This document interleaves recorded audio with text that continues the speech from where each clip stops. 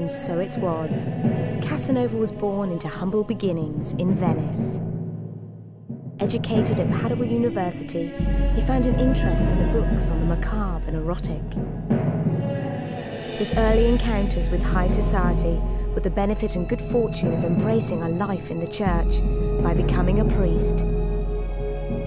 Although fate had something else in store for Casanova, losing his virginity to 2 sisters, his future in the church was extinguished. But through his benefactor, Senator Bragadin, he was reborn into high society, and a new life of gambling and seduction began. Think only of enjoying yourself. Take me as your advisor in everything that may happen to you, and you may be certain of always finding me your friend. I'm not sure if Casanova was himself somebody everyone would like. Could you accept a man like me? Oh, well then I must believe that you are not a perfect man. If you would show any sign of disrespect, any sign of not taking him serious, I think you would be out. On the other hand, if he had people whom he liked, his friends were real good friends. My spirit is strong enough to resist even so fatal a blow, for I know I have a friend in you. At least tell me, madam, whether the captain is your husband or your father. I flatter myself I can convince her to sacrifice that lover for me. It is my most ardent wish, and to realise it, I am ready to do anything. Absolutely divine. I knew you'd give in.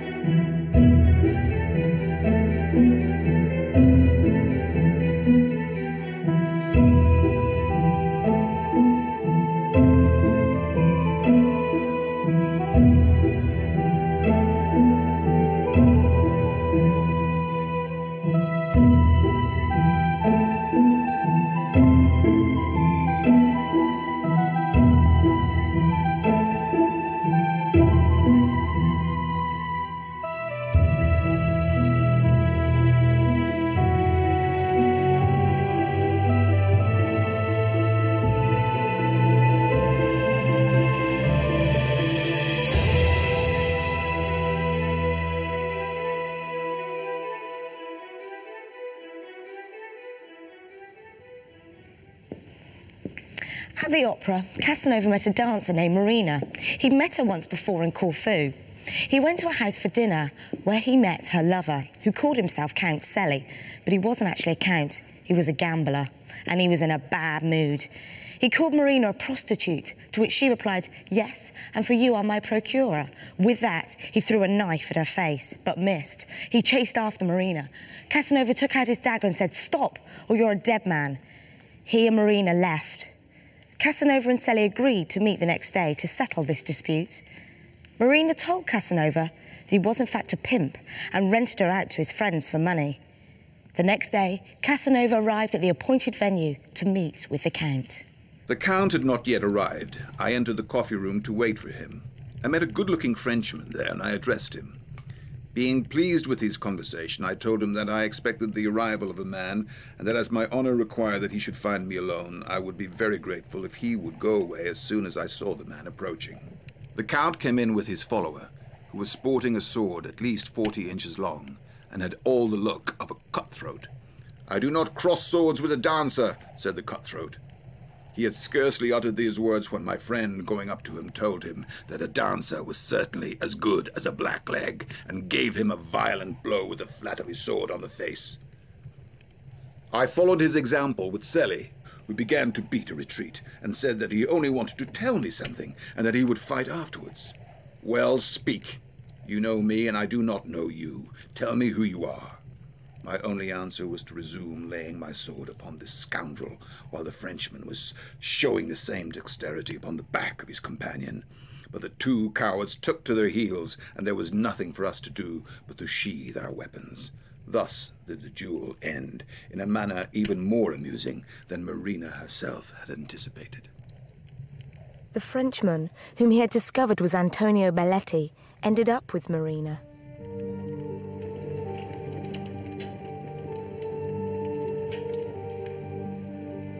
I hate old age. It offers only what I already know. Age has calmed my passions by rendering them powerless. But my heart has not grown old. My memory has kept all the freshness of youth. No. I have not forgotten Henriette.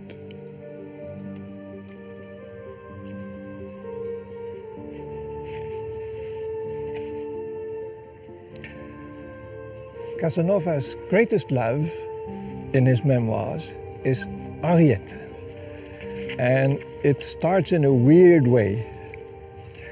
Casanova is in a hotel in Cesena and he hears a lot of noise in the next room. What happens? He is curious, so he wants to go and know more about it. He goes and looks and sees there is the police of the Inquisition bouncing on the door of the next room because they have got air that there is somebody in the room, a man sleeping with a girl who is not the wife, which was forbidden by the Pope. Well, Casanova interferes. He finds that there is an old Hungarian officer with a young Hungarian officer, at least, dressed like one, but apparently later on it will prove to be Henriette. Henriette, to make the story a bit shorter, is running away from home. She says, "My husband and my father-in-law are monsters." So she eloped from somewhere with this Hungarian officer. They have trouble in communicating because the Hungarian speaks Hungarian and Latin, no French. And Henriette speaks French and no Hungarian and no Latin.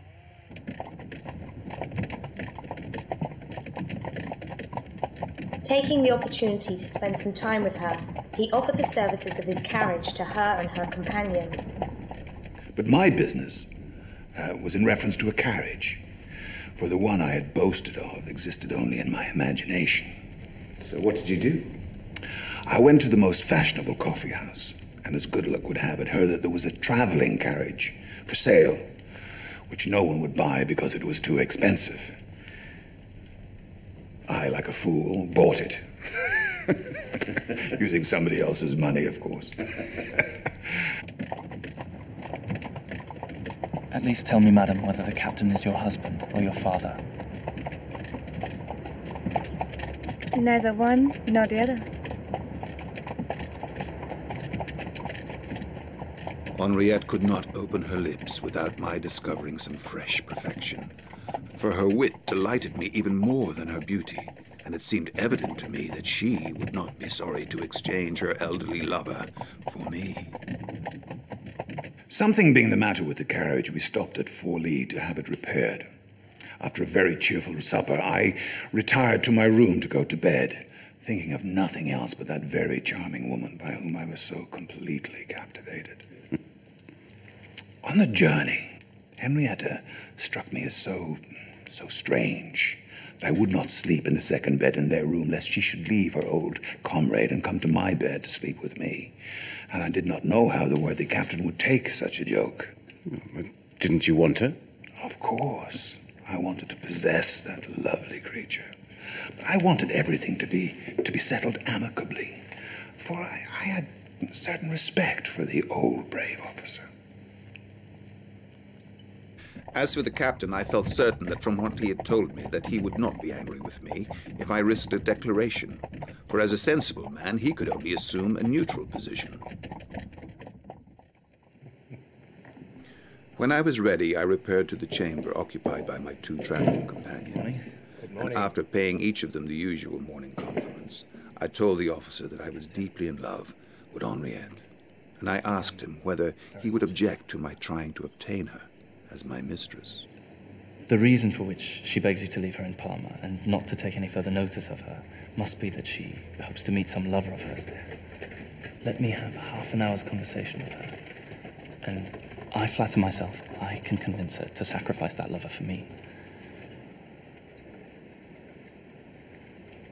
If she refuses me, I will remain here. You will go with her to Parma while you leave my carriage, only sending me the receipt so that I might collect it whenever I please. As soon as breakfast is over, I shall go and visit the Institute and leave you alone with Henriette. I hope you may succeed, for I should be happy to see her under your protection when I part with her. Should she persist in her first resolve, then I could easily find a vetturino here, and you could keep your carriage. I thank you for your proposal, and it will grieve me to leave you. Thank you.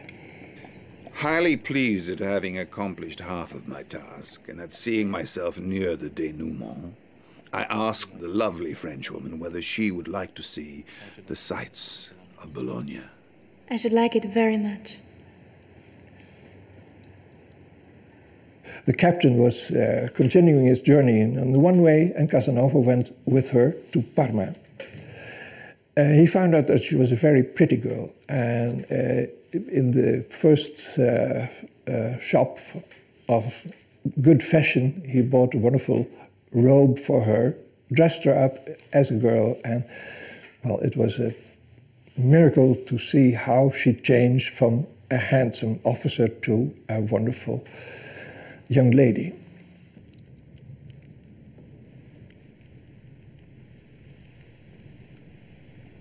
Sooth to say, I fell at her feet, and lovingly pressing her knees, kissed them repeatedly with raptures of joy and gratitude. No more furore, no more bitter words. They do not suit the sweetest of all human emotions. Loving, docile, tender. I swear never to beg for anything, not even to kiss her hand, until I have shown myself worthy of her precious love. The heavenly creature delighted to see me pass so rapidly from despair to lively tenderness, whispers in a voice that breathes of love, to come up from my knees. And?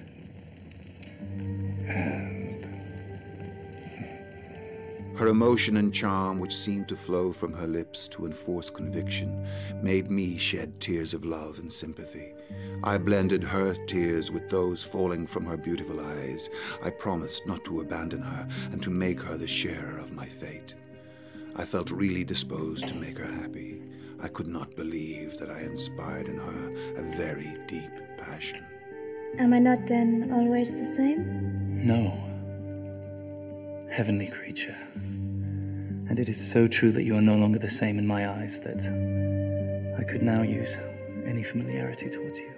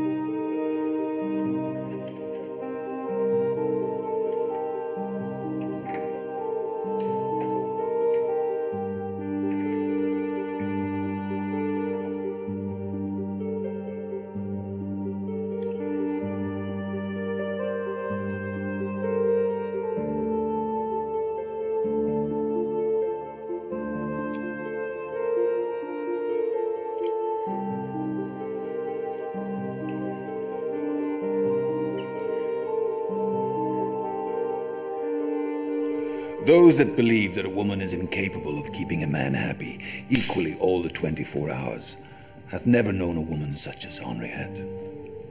The joy that flooded my soul was far greater when I conversed with her during the day than when she lay in my arms at night. A beautiful woman without a mind of her own leaves a man with no resource after he has physically enjoyed her charms.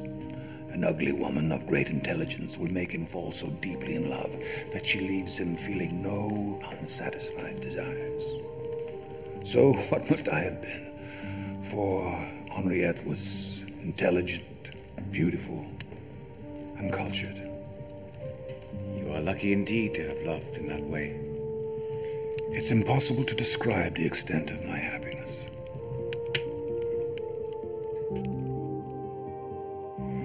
They travel together for a while, and Casanova manages to take the place of the Hungarian officer. Intrigued by Henriette, Casanova falls very, very deeply in love with her. He says the nights with her were wonderful, but the days, her conversation, what she did, her culture, that was really the end. And he is much impressed about her playing the cello. And she didn't play the cello the prude way with legs together and the cello left from her, but with the cello between her legs. And she was reprimanded for it at the convent because this was an obscene way to play for a girl. Mr. André in Aix found also a picture of Henriette, a huge family picture with two girls, Henriette and the little sister, on it.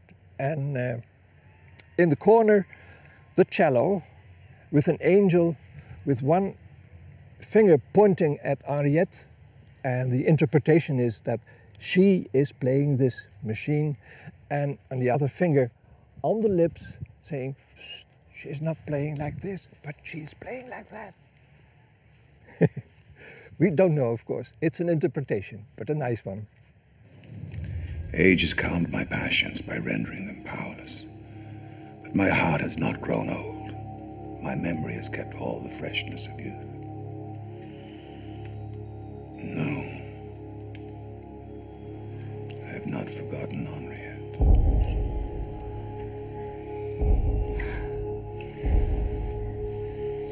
For even now, when my head is covered with white hair, the recollection of her is still a source of happiness in my heart. What embitters my old age is that, having a heart as warm as ever, I have no longer the strength necessary to secure a single day as blissful as those which I owed to this charming girl.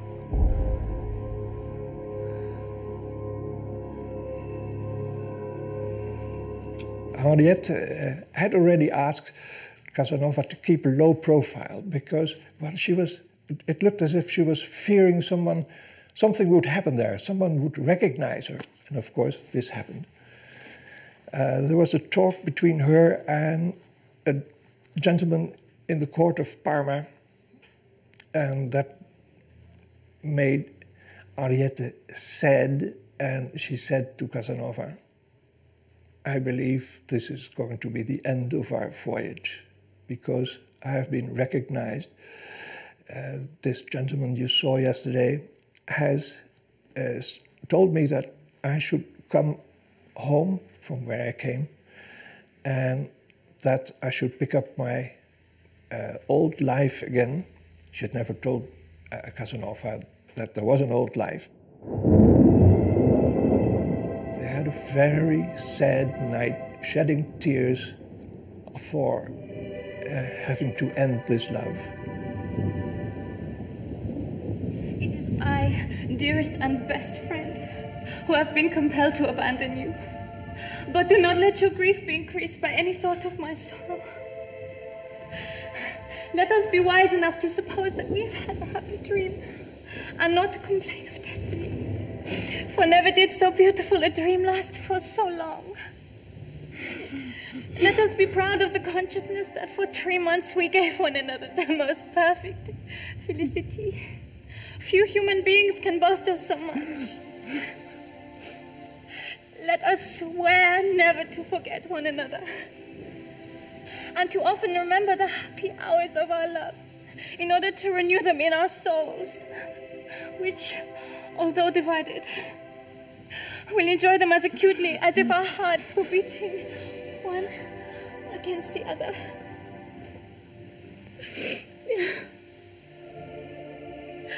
Do not make any inquiries about me. And if chance should let you know who I am, forget it forever.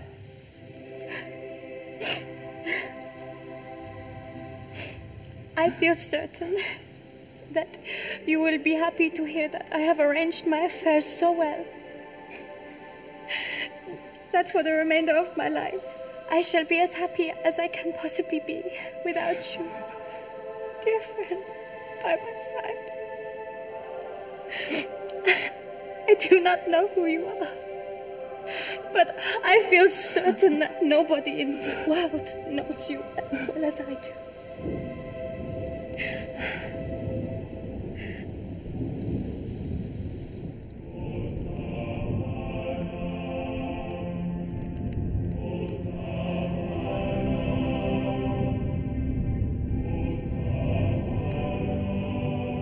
I will always remember her. I recall now, even 40 years later, the last morning I spent with her. I had admired her lovely face, sleeping. All I knew of her came back to mind. The words that had been spoken by her bewitching mouth. Her rare talent, her candor, her feelings so full of delicacy, her misfortunes, everything had strengthened my resolution to make her the companion of my destiny, whatever it might be. I was determined to give our union the sanction of religion and law, and to take her legally to be my wife. But alas, life has many cruelties, and that is the death of love. I shall not have another lover as long as I live. But I do not wish you to imitate me. Au contraire, I hope that you will love again. And I trust that a good fairy will bring along your path another Henriette. Farewell.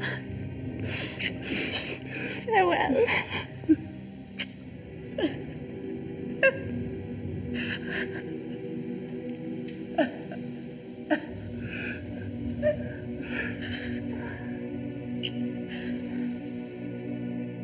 Henriette, with her diamond ring, wrote in the window pane, "You'll forget Henriette also one day."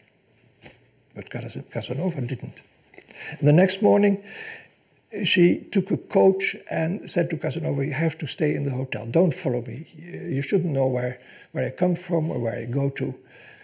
I'm very sorry that this story has to end now.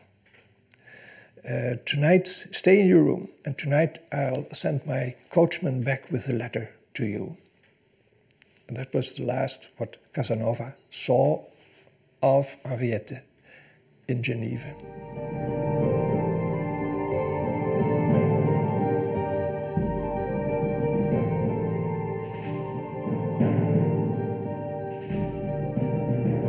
In Turin, he met an actress at the theatre to drown his sorrows. But he acquired a dose of gonorrhea and was confined to bed for several weeks. The doctors came and administered mercury. Casanova's attitude to venereal disease was that the disease might leave scars, but we are easily consoled when we consider that we gain them with pleasure, as soldiers take pride in seeing their scars. Casanova went through such pain and depression that on the advice of a priest he returned to pray in church to avoid women and gambling. Senator Bragadin welcomed Casanova back into the palace with open arms, but it wasn't long before he was tempted back to the gambling tables and the charms of beautiful women. He also won a large sum of money on the lottery. His friend Belletti turned up in Venice with Marina. They were on the way to the Italian theatre in Paris, and they asked if Casanova would like to join them. He gladly accepted the invitation, and on their way they stopped off at Lyon. It was in Lyon that Casanova made his most important step into the higher echelons of power and European aristocracy. It was here that he joined the world of Freemasonry. In a chamber, he was invoked into the secret society. He took on the mason's apron and under oath swore loyally to the secret society by pain of death. He drew blood from a ritual dagger. The world of Freemasonry gave him access to some of the most powerful men and women in Europe. It was his final break from the Catholic Church, who disapproved of members joining.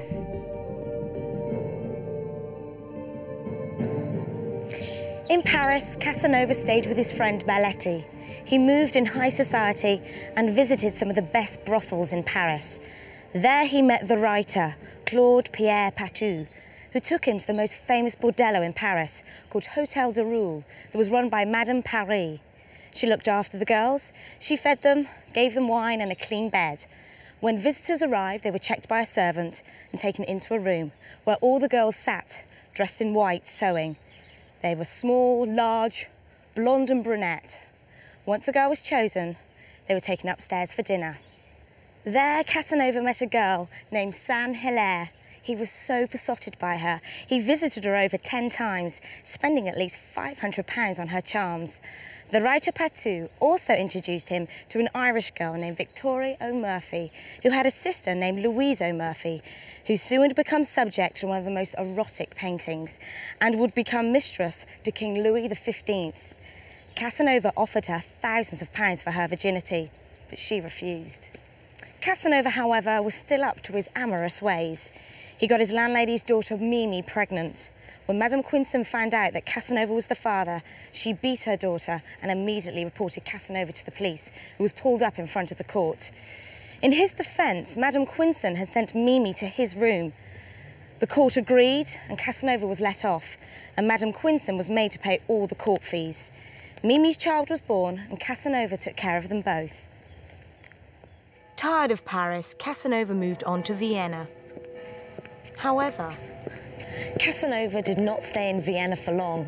The Empress Marie Theresa had set up a commission of chastity in the interests of purity and health.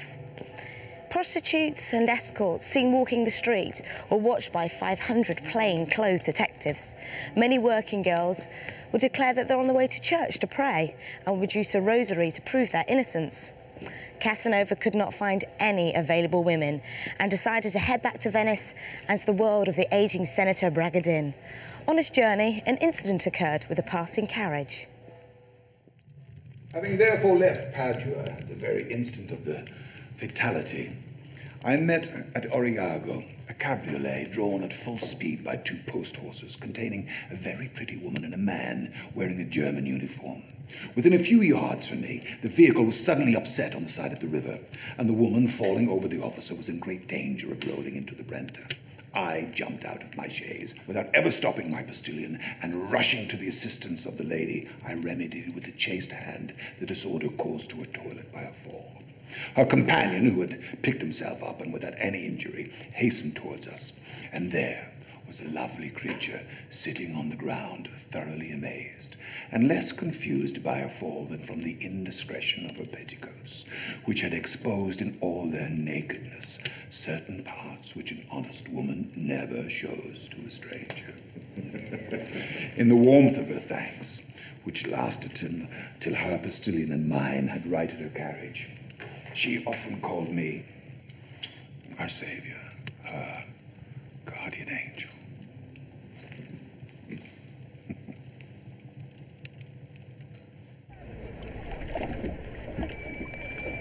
Casanova sparked up a brief relationship with the girl. It transpired that she was the mistress of her companion, the officer, who was in some financial trouble. He came to Casanova several times for financial aid, but Casanova refused the loan. Finally, Casanova agreed to meet the officer's family, promising himself this would be the last time he was bothered by this nuisance officer, but he was left dazzled by the officer's sister, Caterina. A few days later, the officer came back to Casanova, inviting him to the opera with him and his sister. The scoundrel didn't mention his letters of exchange again, and as he saw I was no longer interested in his mistress, but was in love with his sister, formed the excellent project of selling her to me. Certainly was a scoundrel. Indeed, I pitied the mother and daughter who had put any confidence in that man. but I did not have the strength to resist the temptation. And I even went so far as to persuade myself that, as I was in love with her, it was my duty to accept the offer, to protect her from further snares. For if I had not accepted the offer, her brother might have offered her to some other man. And I could not stand that idea. A noble intention? I felt that in my company, her innocence ran no risk. Afterwards, her brother told his sister that I was in love with her and that it would certainly please me if she allowed me to kiss her. Her only answer was to offer me her laughing lips, which seemed to call for kisses.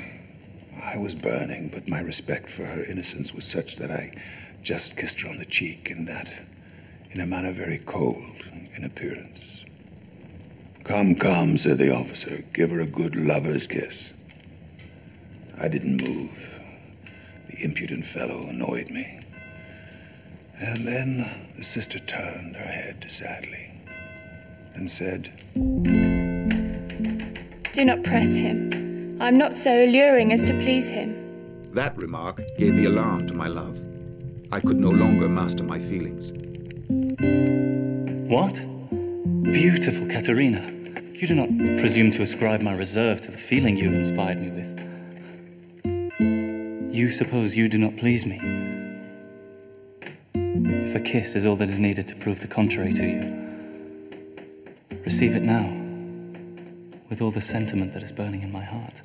Then, folding her in my arms and pressing her lovingly against my breast, I imprinted on her mouth the long and ardent kiss which I had so much wished to give her. But the nature of that kiss made the timid dove feel that she had fallen into the vulture's claws. She escaped from my arms, amazed at having discovered my love in such a manner. Now can you still doubt that I love you? You have convinced me. Because you have undeceived me, you must not punish me.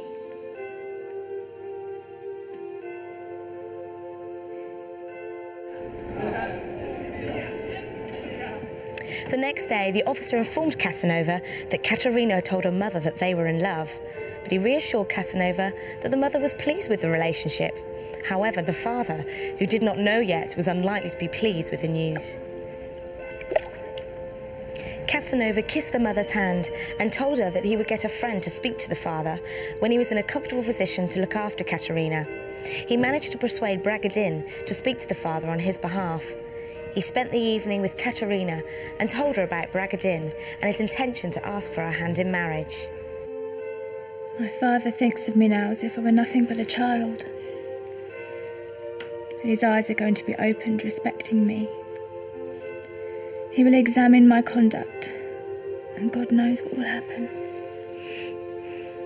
Now, we are happy, even more than we were during our visits to Zueka, for we can see each other every night without restraint. But what will my father do when he hears that I have a lover? What can he do? If he refuses me your hand, I will carry you off, and the patriarch would surely marry us. We shall be one another's for life. It is my most ardent wish, and to realise it I am ready to do anything. But dearest, I know my father. The next day after dinner, her father called upon Monsieur de Bragadin, but I did not show myself. He remained a couple of hours with my three friends, and as soon as he had gone, I heard that his answer had been what the mother had told me, but with the addition of a circumstance most painful to me. Namely, that his daughter would pass the 4 years which were to elapse before she could think of marriage in a convent. The story of CC and MM is just as interesting to anybody, but especially to Casanovis, as the story of Henriette. CC and MM were girls from Venice. Casanova first met CC, but we know who it was. It was Katina.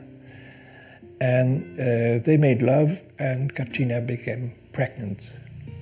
She wanted to conceal this, went into a convent and on the island of Murano, and from there on corresponded with Casanova. and he went as often as he could to Murano to attend Mass in the convent. So from behind the iron bars, Katrina could see him, and sometimes he could have a quick look and see Katrina. My servant brought to my room a woman who had a letter for me. I recognized at once a seal which I had given to Katerina. I thought I would drop down dead. Before I can write all I have to say, I must be sure of my messenger. I am boarding in a convent, and I am very well treated, and I enjoy excellent health in spite of the anxiety of my mind. The superior has been instructed to forbid me all visitors and correspondence. I am, however, already certain of being able to write to you, notwithstanding these very strict orders. I entertain no doubt of your good faith, my beloved husband, and I feel sure that you will never doubt a heart which is wholly yours. Trust to me for the execution of whatever you may wish me to do, for I am yours and only yours. Answer only a few words until we're quite certain of our messenger.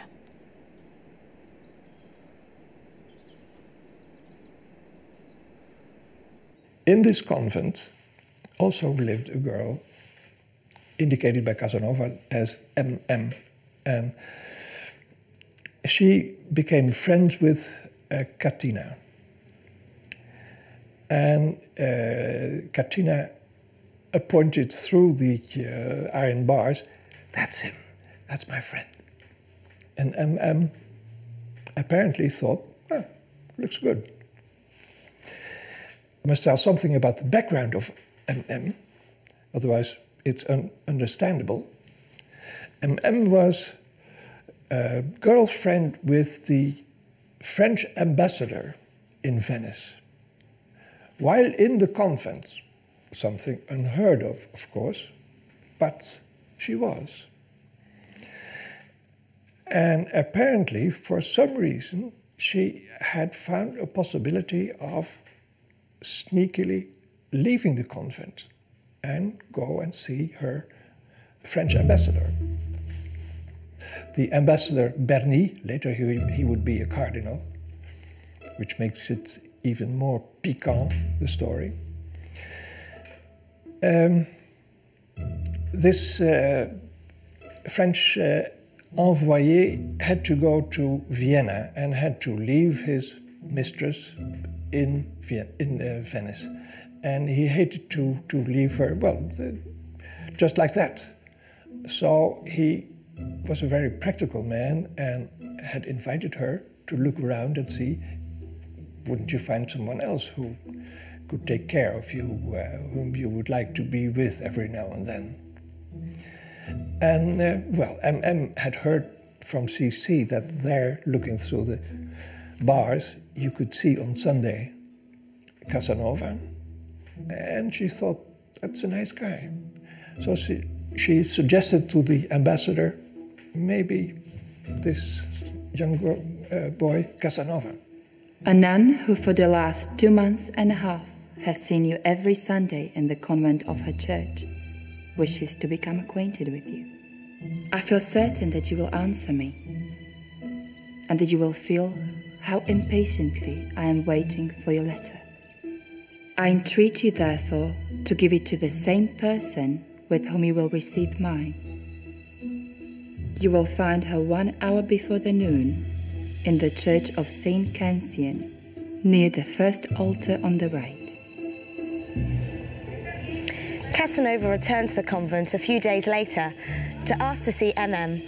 A nun told him that she was otherwise engaged for the rest of the day. Casanova was insulted, and having written MM a letter, he decided to put her out of his mind. It was purely by chance that 10 days later, he bumped into the courier that had been delivering his letters, and he told him that MM had replied. He giddily went back to the convent to see MM. Our acquaintance has begun with a violent storm. Let us hope that we shall now enjoy it long, in perfect and lasting calm. This is the first time that we speak to one another, but what has occurred must be enough to give us a thorough knowledge of each other. I trust that our intimacy will be as tender as sincere, and that we shall know how to have a mutual indulgence for our faults. Can such an angel as you have any? Who is without them? When shall I have the happiness of convincing you of my devotion with complete freedom and in all the joy in my heart? We will take supper at my casino whenever you please, provided you give me notice 2 days beforehand.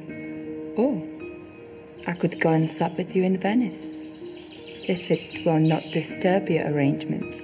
It would only increase my happiness. I am in very easy circumstances, and far from fearing expense, I delight in it. All I possess belongs to the woman I love. Such confidence, my dear friend, is very agreeable to me. The more so that I have likewise to tell you that I am very rich, and that I could not refuse anything to my lover. You have a lover? Yes, it is through him that I am rich, and he is entirely my master. I never conceal anything from him. The day after tomorrow, when I am alone with you, I will tell you more. But I hope that your lover will not... Will not be there? Certainly not. Have you a mistress? I had one, but alas, she has been taken from me by violent means, and for the last 6 months I have led a life of complete celibacy. Do you love her still? I cannot think of her without loving her. She has almost as great charms and as great beauty as you. But I foresee that you will make me forget her. If your happiness with her was complete, I pity you, for she has been violently taken away from you, and you shun society in order to feed your sorrows. I have guessed right, have I not? But if I happen to take possession of her place in your heart, no one, my sweet friend, no one will turn me out of it. But what will your lover say? He will be delighted to see me happy with such a lover as you. It is in his nature. What an admirable nature. Such heroism is quite beyond me. What sort of life do you lead in Venice? I live in the theatres, in society, in the casinos, where I fight against fortune, sometimes with good, sometimes with bad success. Do you visit foreign ambassadors? No, for I'm too much acquainted with the nobility, but I know them all. How do you know them if you do not see them? I've known them abroad. In Parma, the Duke de Montalegre, the Spanish ambassador. In Vienna, I knew Count Rosenberg. In Paris, Monsieur Berny, about 2 years ago, the French ambassador to Venice. It is nearly 12 o'clock, my sweet friend. Time for us to part. Come at the same hour the day after tomorrow, and I will give you all the instructions which you will require to enable you to come and sup with me. Alone? Of course.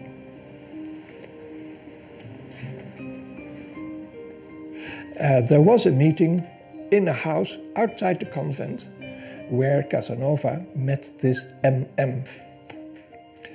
And where they, well, not the first time, but very soon made love and had wonderful dinners, and, well, it was beautiful.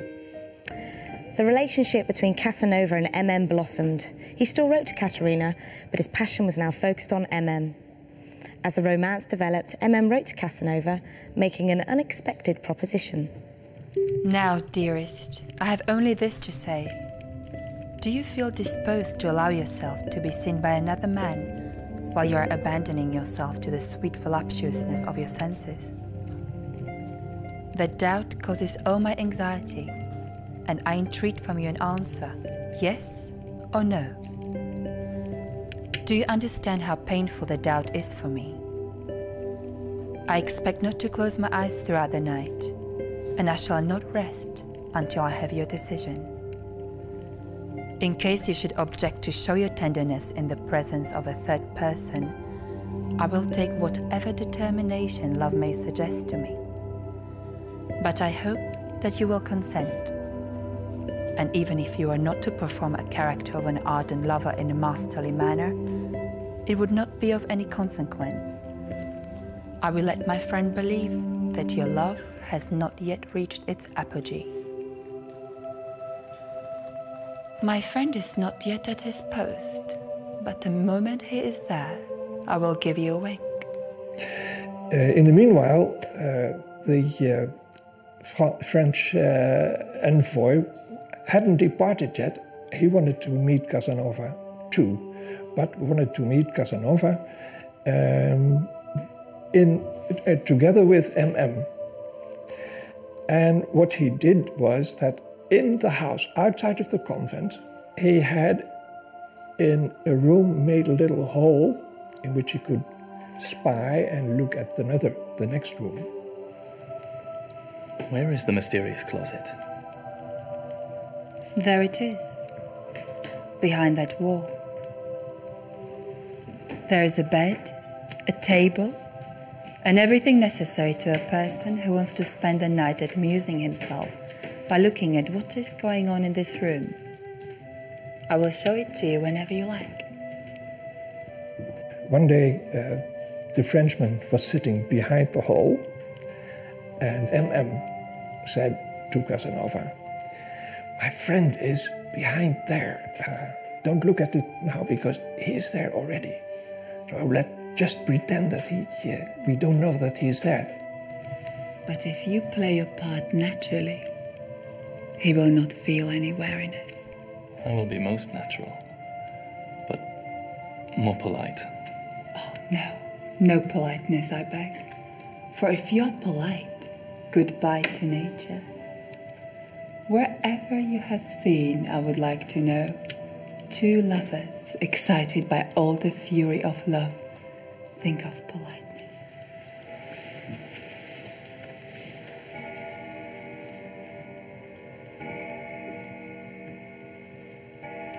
The clock striking 12, I showed her the principal actor who was longing to perform.